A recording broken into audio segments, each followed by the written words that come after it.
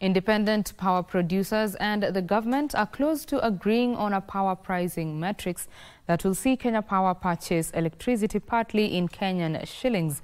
Geothermal Association of Kenya Chair Gathuru Mburu says power producers in the geothermal sector are proposing a mix of shillings and dollars in billing to address forex fluctuations which have been blamed for the high cost of electricity in Kenya. Kenya Power revealed that it was forced to pay off some independent power producers with Kenyan shillings early this year due to the dollar scarcity.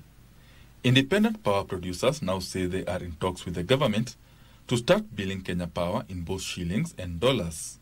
Concerted effort being discussed at this Congress to see whether we can begin to split those power purchase agreements into a portion in local currency and a portion in foreign currency.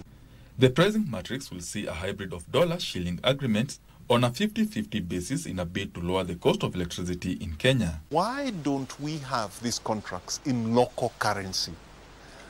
The main reason is that power projects are long-term and they are very capital intensive. Right now, that capital is lent in foreign currency.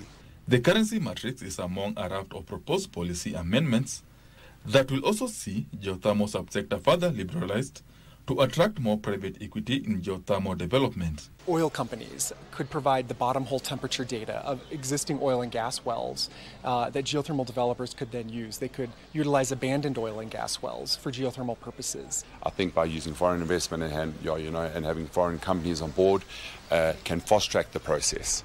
To be able to do the exploration, set up these geothermal places so we can obviously just get the steam going. Kenya needs 1.6 trillion shillings to de-risk and drill geothermal wells in the next 10 years to increase geothermal power production from the current 1,000 megawatts to 5,000 megawatts. Benson Rioba reporting for Prime Edition.